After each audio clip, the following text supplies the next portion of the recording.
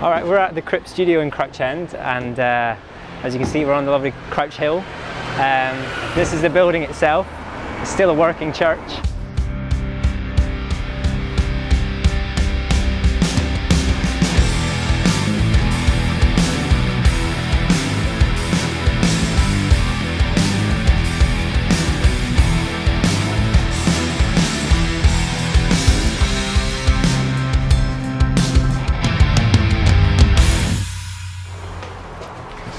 So yeah, this is our little stairwell. Good place to put amps for reamping in a nice roomy stairwell. Yeah, I've done a lot of, I've used this as a vocal chamber a couple of times where we've had a little speaker down here and then just up here above the toilet put a stereo pair of mics. I think I used a Coles 4038 pair and captured the ambience of the room. So I had a vocalist in the live room recording, and then we were reamping live, like a sort of chamber sound out here, and it sounds amazing. And especially for drums and things, you can crank the speakers loud in the control room and reamp the drums out the door and capture the ambience of the room. So, and this is our control room. So we just revamped it at the start of last year, January last year, 2022, and put in this Dolby ATMOS setup. So yeah, big upgrade. Can we take you through? So we've got a little booth here on the left, which we use for mainly bass amps, guitar amps, and then we'll put a vocalist in here if we've got a full band. But generally, most stuff gets done out here in the main room. Even vocals, you know, we'll set up a little booth out in the room. The drums, usually I'll either do, actually before the room got redone, I used to do it in this back corner here for a tighter sound because we had carpet and things on the wall. But you know, now if I want a tighter sound, then I'll put these baffles behind on the right hand side of the room. And like I said, if you want an even tighter sound, we'll put both of these either side of the kit, and then put a big thick blanket that we've got over the top and build a little tent, which is great for a tight sound. And then for a roomier sound, I tend to set them up just in the middle here. And then you can put your room mics right back here and up high, and then you get that sort of big rock sound. So we've had like, done a lot of prog rock stuff actually in here with like 4 or 5 toms, 6 cymbals, all that kind of stuff. So that position's great for that kind of thing. And obviously that takes up a huge amount of space as well. So it's better to bring it out into the room a bit more. My taste tends to tend towards sort of 70s kind of older kind of sounds. But you know, obviously depends on the project. But for overheads, we've got 2 great options which I tend to grab for. We've got these 2 Sony C38Bs, which are great. They're a FET condenser, but they sound kind of dark, like a ribbon. So I either go for those, or we've got a pair of these, which goes home, pair of the Coles. So if I don't want so much of the room from the top of the mic, because it's figure of 8, then I'll gravitate towards the Sonys. So they're 2 great options for dark kind of stuff. And then for the sort of more modern kind of thing, we've got a pair of KM184s, which is a bit more classic. So we can kind of cover a few different bases with those 3 setups, which is, you know, I tend to hop between those things. And then more interesting microphones for drums are probably this M260, which is a ribbon microphone. And that's great, actually. I use that actually mostly for hi-hats. It's a really nice sort of, it's not too bright, it's nice and crunchy actually. So I tend to just shove it on the hi-hat. But you can also use it as a sort of crush mic or something, and stick that sort of over the kick drum pointing at the snare kind of thing and compress it on the way in, or I've got a few different options for that kind of thing.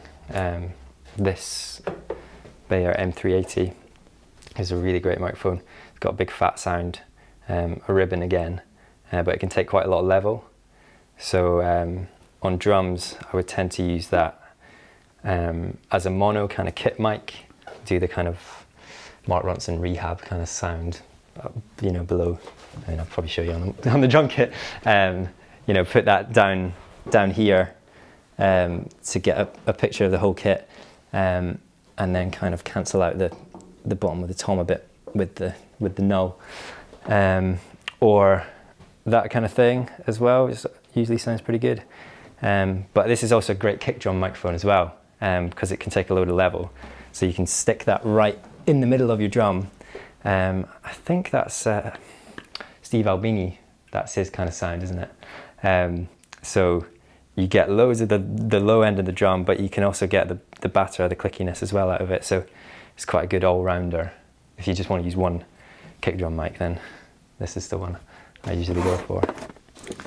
I've got one of these old AKG D12s, which is kind of that Beatles thing. So if I'm doing an old kind of style drum recording, I'll reach for that on a kick drum. And then, you know, the more modern D112 flavor, which is also great for slightly clickier sound. And these PZM microphones as well, they're great just to shove in a kick drum, or, you know, you can do a quick room mic by just chucking it on the floor as well. So, you know, I tend to keep things quite simple with drums. You know, the less microphones, the quicker everything is. Everything's so quick now. You know, we're doing a day session with someone on drums, and we've got 3-4 songs to do. So you've not got an awful lot of time to be messing around with stuff. So I'll grab the stuff that I know is going to work, chuck in a few flavors of things. You know, maybe one day it will be a room mic on the floor, or another day I'll do like a funny crunch mic on the drum kit. Yeah, I've been through different phases over the years of different setups. Went through a time actually of using through here. We've got one of these. I think Joe used it the other day actually, didn't you? This big trees. Yeah. Got one of these, which is great.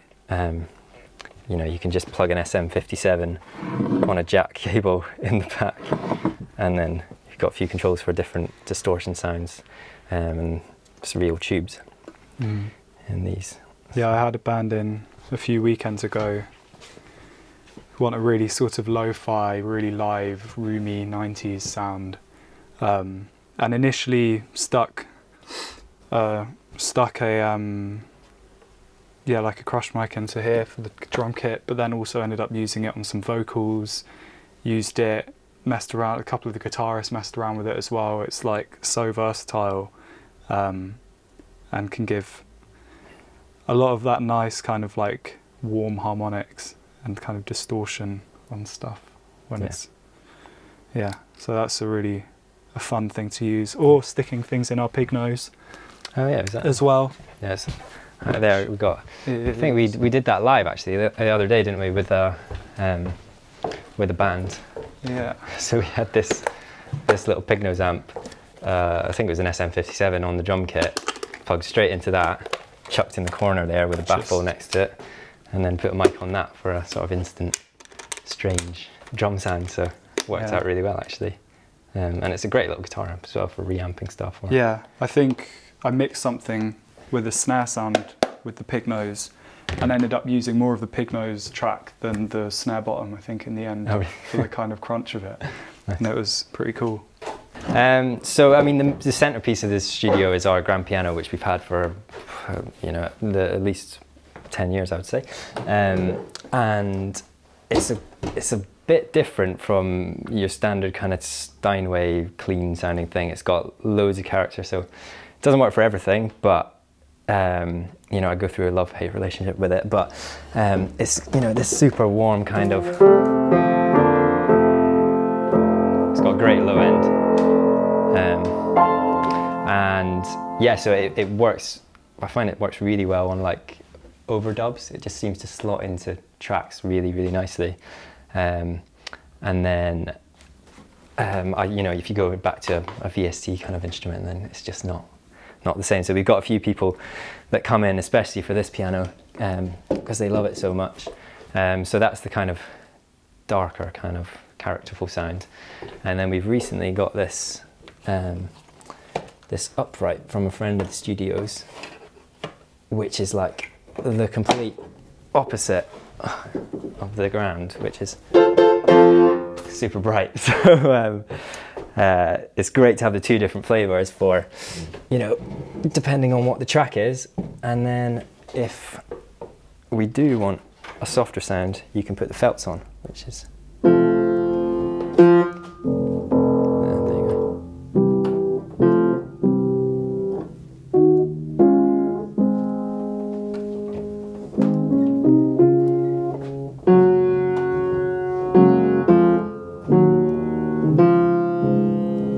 Yeah, so it's a bit of a nicer soft sound, which is, you know, all the rage at the moment with pop music and that kind of thing. So yeah, it's nice to have those two different flavors. And then we've got a whole bunch of electric keyboards and things, the Rhodes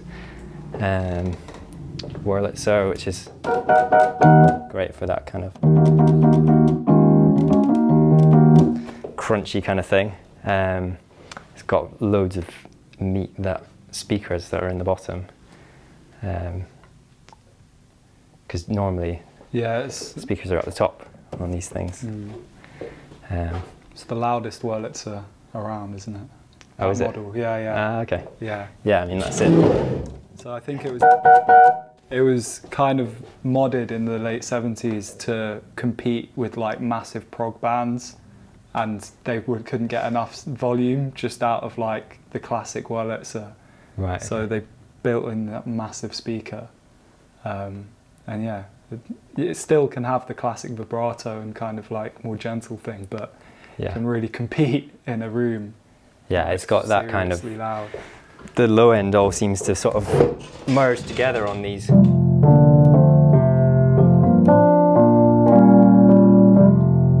just like super melded together, that low end, and then you can obviously get the high end with the vibrato.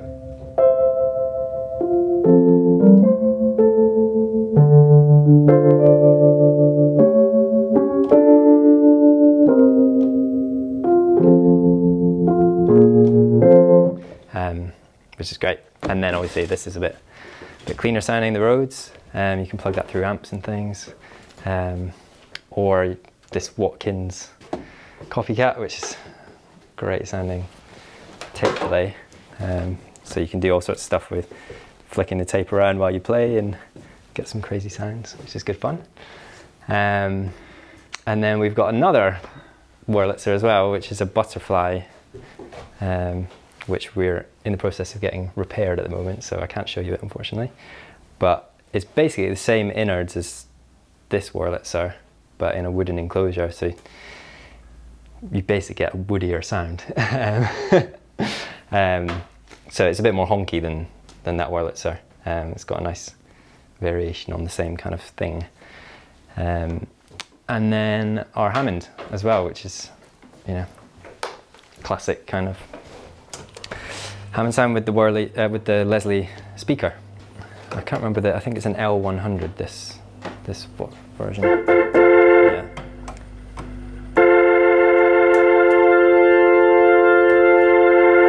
You can get that kind of thing. It's got spring reverb on it as well. And then obviously all the drawbars and stuff. So it's a great bit of kit to have.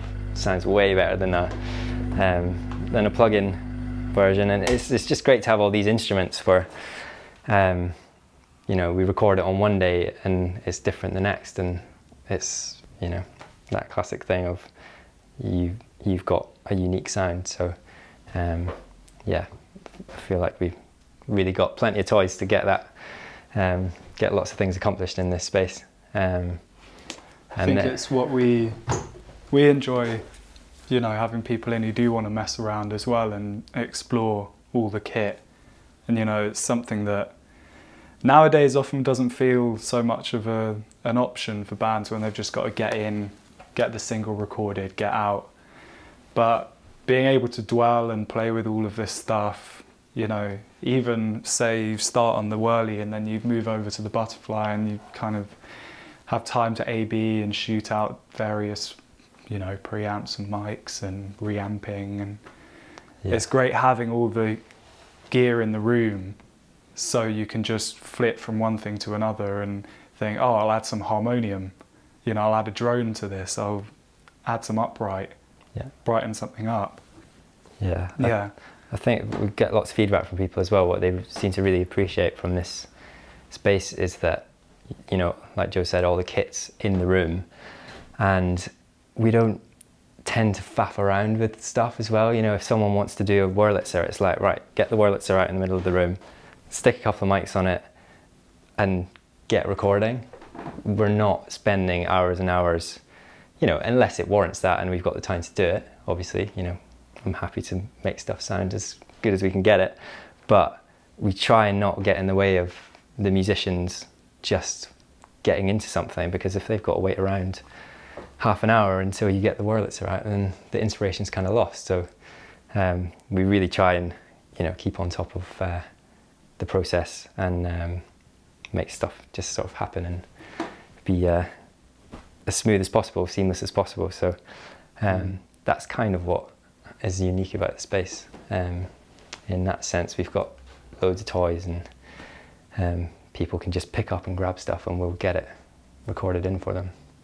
We've got a great selection of drums. So this is our 60s Ludwig kit, which has an amazing sound. And then we've got a Gretsch kit as well, which they all live up in this loft space, which goes right the length of the width of the room here. So we've got a Gretsch kit up there and a Yamaha Stage Custom.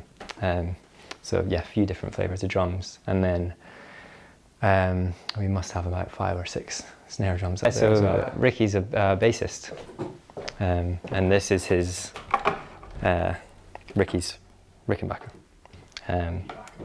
So yeah, we got a few different basses here. It's weird because like, he's a bassist, but he seems like more obsessed with collecting old keyboards than anything else. Which is like, he doesn't play any of them, he just sort of chucks them all in here, which is great. But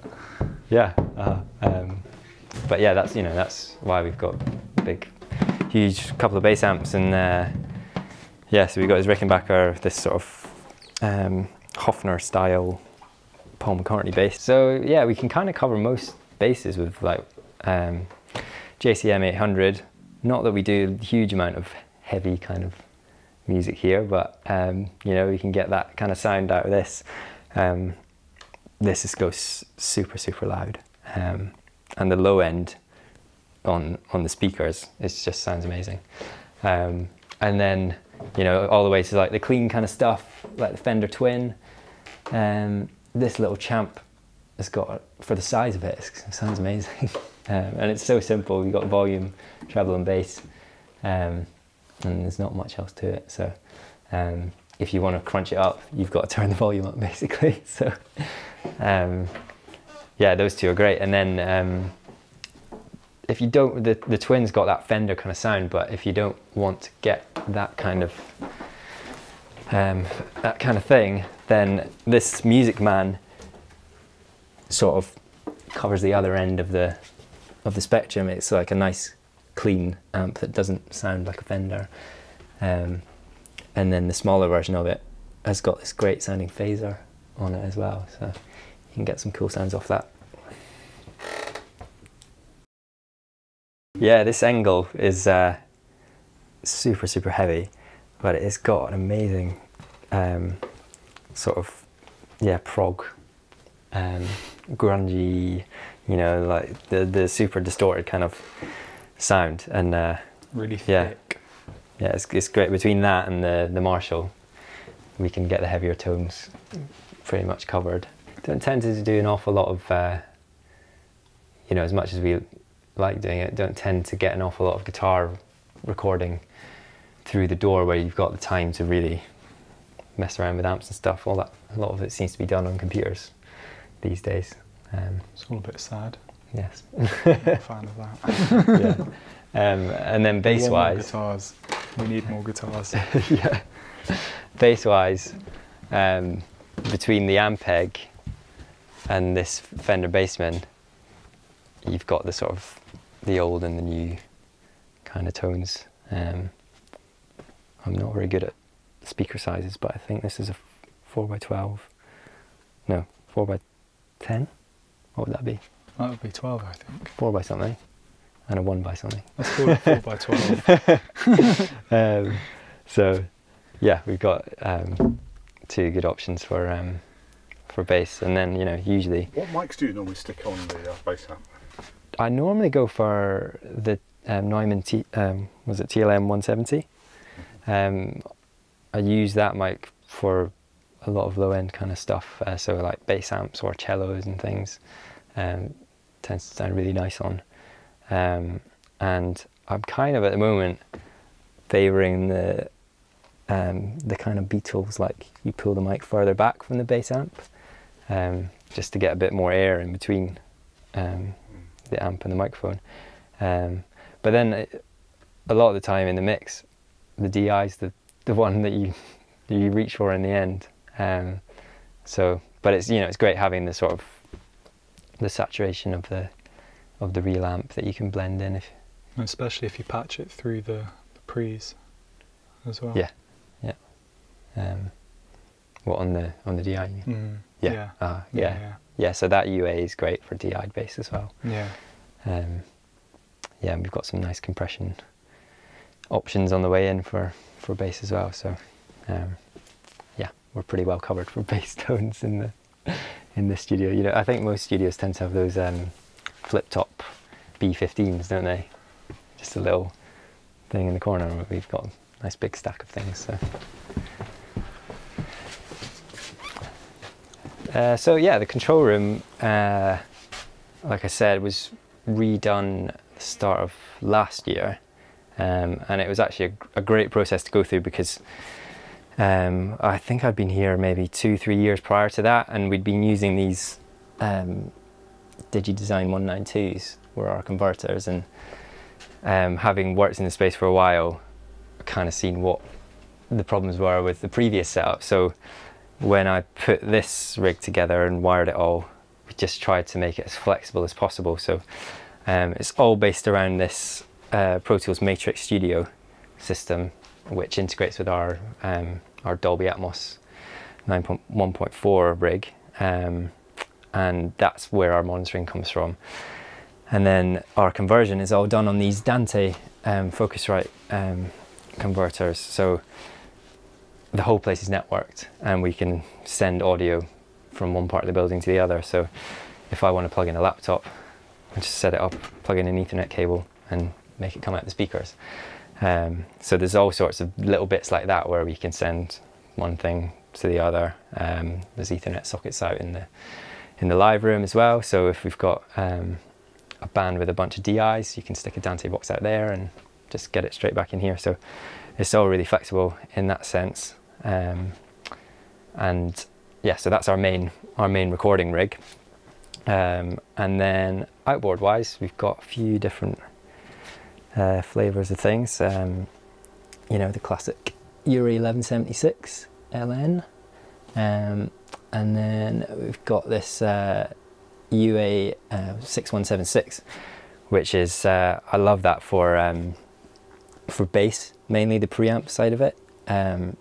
It's great for with this low band EQ. You can stick that all the way down to 70 and then add even more bass to it. So, or crank it all the way up. So that works really great for that kind of stuff. Or cello, I've used it for as well. I think it's our only tube pre. So that gets used a lot for that kind of flavour of things.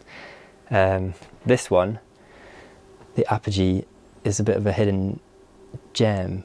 It's a preamp, but it's also a converter. I'm not using it for the conversion, it's just analog in and out. But if you want that super clean kind of pop vocal, it just sounds pristine. So I've done sessions where we've been on the Focusrite preamps or something, and it's just not coming together, and you stick it into that and it just all comes to life. You hear all the detail. Yeah, monitoring wise, we're on Adams. We've got 3 Adam S3Hs along the front, which are amazing sounding. The whole room is calibrated by Dolby, so we've got basically got EQ curves on all the speakers here. I'm doing way less tweaks to things than I was in the past, so it's a really, really great room to mix in. And then obviously with the Atmos setup as well, we've got these are Adam A77Xs. So they take up the surround ones. We had these mounts custom made by studio people for us to get these up in the ceiling, and yeah, it's just a great room to mix in on Atmos. The big old sub as well. Oh yeah, and the subwoofer is actually in that that box, and it is the size of that box as well. It's like a washing machine. So yeah, if we really want to crank up the low end, we've got this client setting, which basically has a 4 dB, I think it is, 3 or 4 dB boost on the low end. So if we want to impress people, then we can just crank that up. And yeah, it sounds great in here. Generally, I mean, we do so many different things here, but generally we do indie bands and label artists as well. It tends to be just the current state of music is overdub sessions, so it'll be like a day of drums or a day of piano or something, and maybe a bit of vocals at the end. And then I would say actually the majority of stuff we get is like ensemble recordings, so like string quartets, or I did a great gospel choir album recently as well, which is great. I think we had 13 or so singers for that. And yeah, great sounding room for drums, and a lot of music shoots as well. So because we kind of straddle the world of location recording as well, we are really set up and know the ins and outs of recording to picture as well, so we can do the time code and all that kind of stuff as well. And we've got the lighting rig on the ceiling, so we're well kitted out for video shoots. And yeah, we can mix to picture as well, so yeah, we do that kind of stuff. I'm trying to think what else have we done. Yeah, I mean, we're making an effort to get more kind of indie and unsigned artists through the door as well. We've started like a free membership program so that those who are less economically secure as a band, maybe they don't have like a record deal, or maybe the indie label doesn't have the budget to give a massive advance for lots of studio time. We're working on a lot of reduced rates and more like community and creative kind of schemes and projects to get people through the door, feeling like they've got time to dwell on stuff and really try everything and be really creative. And we're getting a lot more bands through the door now that want to do, you know, all of them in a room, 6 or 7 people, loads of live takes, trying all kinds of fun little tricks and techniques. And that's great, and that's really good fun as well, because often it's one of the bigger studios they've managed to spend a lot of time in before, so very excitable, want to try everything. It's less of that major label, right, we need these overdubs in and out within this time frame or whatever. And yeah, I think it's something we're spending more and more time engaging with and wanting to foster that sense of community and creativity here. So yeah, go check out our membership if that's something that appeals, for sure. Yeah, yeah, we're definitely making an effort to try and bring people back to the recording studio, because it feels like, you know, people are getting priced out of.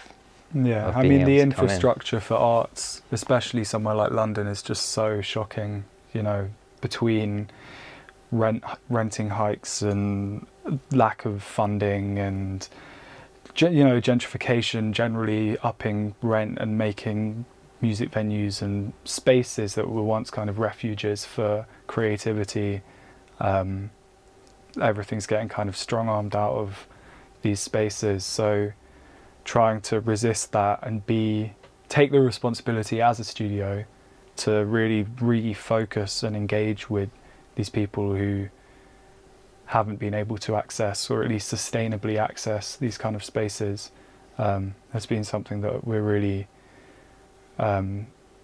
we hold very highly in terms of what's important within a studio space and a creative space generally, and it's more fun for us as well, because it means we get more wildly interesting and daring and inspirational things through the door that might not have the budget of a major label or whatever, but you know, they want to plug everything through a big trees, or they want to mess around in the stairwell, or they want to do whatever, which for us is it's engaging for them and it's engaging for us. So the more kind of interesting techniques that we can use and try out and try and make something really creative than just a typical drum setup, and we're all for it, and basically once it's in the track.